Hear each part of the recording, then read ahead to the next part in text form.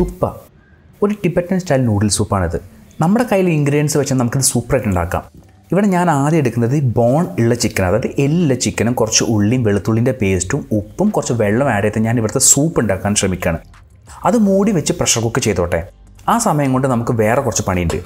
അതിനുവേണ്ടി നമ്മളൊരു പാത്രത്തിൽ കുറച്ച് എണ്ണ ഒഴിച്ചതിന് ശേഷം ഇഞ്ചിയും വെളുത്തുള്ളിൻ്റെ പേസ്റ്റും നമ്മൾ ആഡ് ചെയ്യണം. പിന്നെ പച്ചമുളക്, നമുക്ക് എത്ര എരിവ് വേണോ അത്ര നമ്മൾ പച്ചമുളക് ആഡ് ചെയ്യാം. അപ്പോൾ പച്ചമുളക് ആഡ് ചെയ്ത ശേഷം നമ്മൾ കൊത്തി അരിഞ്ഞ ഉള്ളി നമ്മൾ ആഡ് ചെയ്യുന്നുണ്ട്. ഒരുപാടൊന്നും വഴറ്റേണ്ട ആവശ്യമില്ല. നല്ല ഹൈ ഫ്ലെയിമിൽ പെട്ടെന്ന് വഴറ്റിയിട്ട് നമ്മൾ അതിലേക്ക് നമ്മുടെ മീറ്റ് ഇടാം. അതായത് മട്ടൻ്റെ മീറ്റോ അല്ലെങ്കിൽ ബോൺലെസ് ചിക്കൻ്റെ മീറ്റോ ഒക്കെ നമുക്കിടാം. യാക്കിൻ്റെ മീറ്റ് ഇടാറുണ്ട് ചിലരെന്ന് പറഞ്ഞ് കേട്ടിട്ടുണ്ട്, എനിക്ക് ഉറപ്പില്ല. എങ്കിലും അതൊന്നും വേണമെങ്കിൽ ട്രൈ ചെയ്യാം. ഇനി കുറച്ച് വെജിറ്റബിൾസ് നമുക്ക് ആഡ് ചെയ്യാം. കുറച്ച് ഹെൽത്തി ആയിക്കോട്ടെ. ക്യാരറ്റും ക്യാബേജും ഒക്കെ ആഡ് ചെയ്തിട്ട് നമുക്കത് നന്നായിട്ടൊന്ന് വഴറ്റിയെടുക്കണം.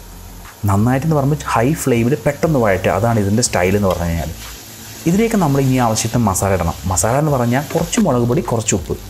ഇനി ഇതിലേക്ക് നമ്മൾ സ്റ്റോക്ക് ആഡ് ചെയ്യാൻ പോകുന്നത്, അതായത് നമ്മൾ കുക്ക് ചെയ്ത് വെച്ച സൂപ്പ് അത് ആഡ് ചെയ്ത് ഒന്ന് ഇളക്കിയിട്ട് നമ്മളൊന്ന് മൂടി വെച്ച് ആ വെജിറ്റബിൾസ് ഒന്ന് കുക്ക് ചെയ്യാം. ഇനി ഉപ്പിട്ട് ബോയിൽ ചെയ്ത നോർമൽ നൂഡിൽസിലേക്ക് നമ്മൾ ഈ സൂപ്പ് മാറ്റിക്കഴിഞ്ഞാൽ തുക്പ റെഡിയായി. നമുക്ക് പ്ലെയിൻ നൂഡിൽസ് വാങ്ങാൻ കിട്ടും കടകളിൽ. അത് വെച്ച് നമുക്ക് തന്നെ വീട്ടിലുണ്ടാക്കാവുന്ന വളരെ സിമ്പിൾ ഒരു നൂഡിൽസ് റെസിപ്പിയാണിത്. അപ്പം നമ്മൾ മാഗി പോലത്തെ നൂഡിൽസ് ഒന്നും നമുക്ക് തന്നെ അല്ലെങ്കിൽ അത് ഉപയോഗിക്കാതെ തന്നെ നമുക്ക് അടിപൊളി ഒരു നൂഡിൽസ് ഉണ്ടാക്കാം വീട്ടിൽ. നല്ല തണുപ്പുള്ള സമയത്ത് ഇത്തരത്തിലൊരു നൂഡിൽസ് സൂപ്പ് ഉണ്ടാക്കിയിട്ട് നമുക്ക് കഴിച്ചാൽ നമ്മുടെ ബോഡിയൊക്കെ ഒന്ന് വാമായി വരും. അതാണ് ടിബറ്റുകാരൊക്കെ ഈ ഭക്ഷണം കഴിക്കാൻ താല്പര്യപ്പെടുന്നതെന്ന് എനിക്ക് തോന്നുന്നത്. അപ്പം എന്തായാലും ട്രൈ ചെയ്യണമെന്ന് പറഞ്ഞുകൊണ്ട് ബൈ ഫ്രം ആഹാരം.